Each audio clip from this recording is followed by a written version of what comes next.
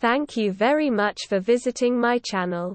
If not difficult, like and subscribe to my channel to always be aware of events.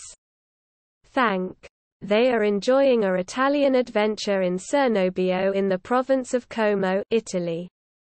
And the Clooneys look typically chic as they headed out in the sunshine on Wednesday. Before boarding a boat to take in the sights, Amal, 44, wore a vintage-looking Valentino red and cream mini dress as she climbed aboard, with a matching cream Valentino Garavani bag.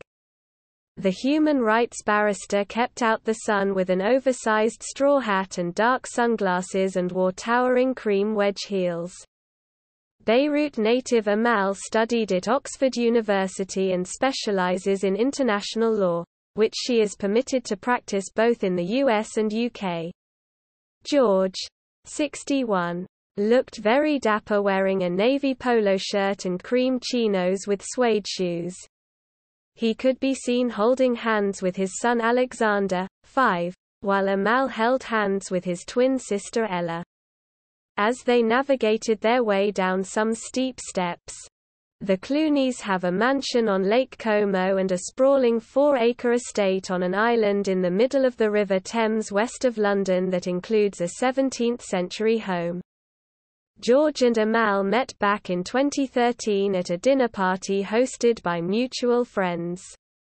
The Lebanon native actually met George's parents before he even met her. They married the following year. George recently completed filming on the romantic comedy film Tickets to Paradise opposite Julia Roberts.